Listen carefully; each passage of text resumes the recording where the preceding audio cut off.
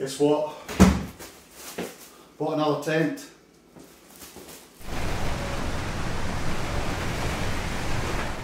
And the lady that sold it to me has done a brilliant job unpacking it. I've never seen so much packing in all my life.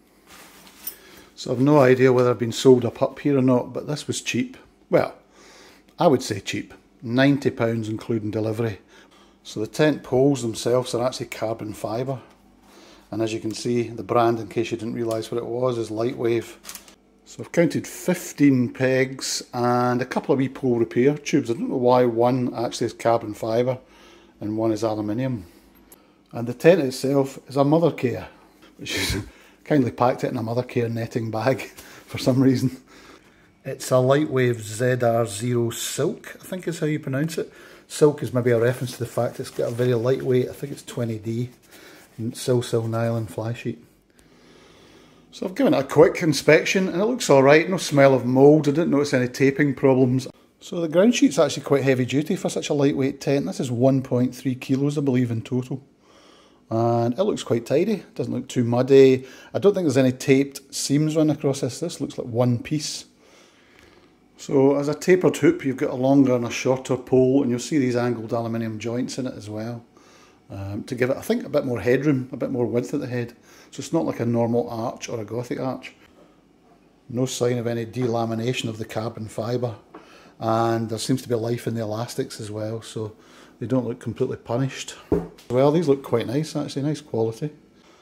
I thought it would make quite a good 4-season tent as well, because you can see there's this kind of midgy mesh upper panel, but most of it is actually solid polyester. So I've just popped in the rear hoop, and it was actually really easy to do because the mesh is continuous. And the front pole went in no problem at all. It's got a door to one side of it, and then there's an offset inner, so this end comes out further and then it slopes back. So I think you'd end up sleeping diagonally and your storage and cooking space will be this side. I really don't know why Lightwave's tents don't sell better or are better known, because this is a really nicely made tent, I have to say. And I'm hoping at £90 it'll be an absolute bargain, but it's got a really nice quality about the fittings and the way it's finished. As it's chucking down, rather than film the actual pitch, I've just gone for getting up as quick as I can, really just to test it in this rain and see if it leaks. You can see the kind of wee prop vent at the front there. Four main guys. The one thing I would notice is about this, because it's Sil nylon, it will stretch. There's no adjusters on the peg points, which is something you see on Chinese tents quite a lot. And it would be better to have line pullers there with locks at the front and probably the rear. But it's up and it's beading nicely. And there's a main seam running right down the middle here, which I suspect might leak. And also I suspect these guy points will leak as well. But it's nothing we can't sort with some Sil net.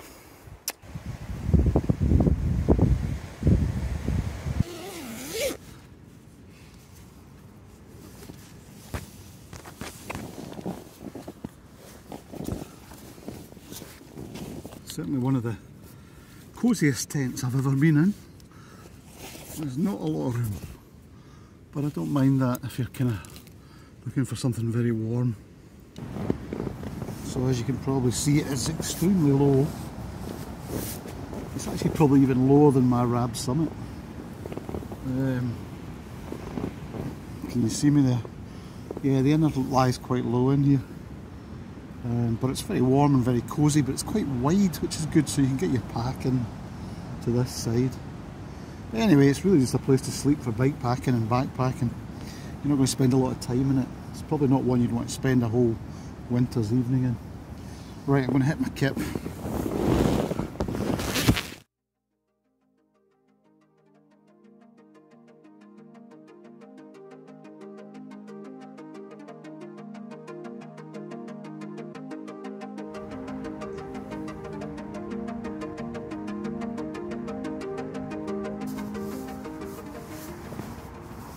So, the Lightwave and Lightwave tents in general, 5 things I like about them.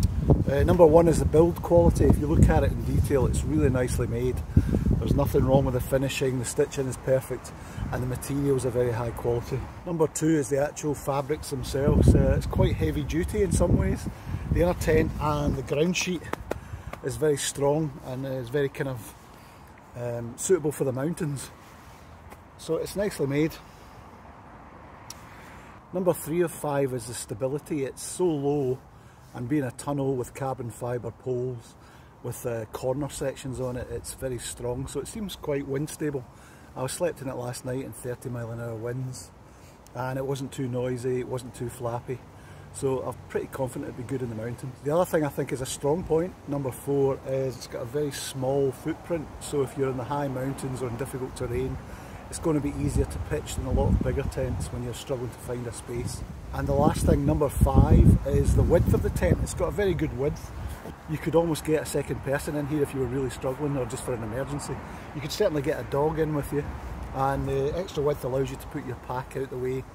Things I dislike about it, it's very low, as you can see. It's actually lower than my Rab Summit, which is a low tent, so you're struggling. I'm 5'8", and my head is rubbing against the top of this, but it is a bit of a trade-off in terms of lightness and space. It's also very short, so again, 5'8", you sleep offset in it, but even allowing for that, with my head at one end, my feet were rubbing the inner, although not touching the outer, so it's definitely not a model for tall people. Third thing I don't like about it is the vestibule is fairly limited in space, although you can detach it and pull it back. It's got enough room for a pack, but not to cook at the same time, or put your pack inside, pull the inner back, and you've got just enough room to cook safely. So again, all to do with the compact size of it. It's not very roomy. One of the other things I don't particularly like about it is it could be probably lighter. It's 1.3 kilograms, and for the size these days, you could probably make the same tent run about 1.1 kilos. Number 5, one of the other dislikes I've got is the lack of tensioners at the guy points. It could really do with some line locks, so you could just pull these tighter and get more tension on the tent, particularly just front to back. They're just fixed loops at the moment, so you don't have much variation in where you can put your peg. So if you hit a rock, you're really struggling to move the peg at the moment. So there you are, old but gold, as they say, probably from 2006 this tent, but it's still in very good nick, which is testament to how well Lightwave make their tents. I don't know why they're not higher rated and not better known. But if you come across a second-hand Lightwave and you're thinking about it, don't hesitate. They really are nicely made, nicely thought out, and well-constructed tents that will serve you well in the mountains.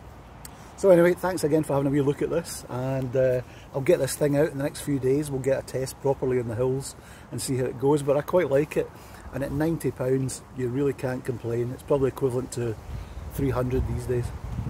Okay, thanks again for watching, and see you again soon.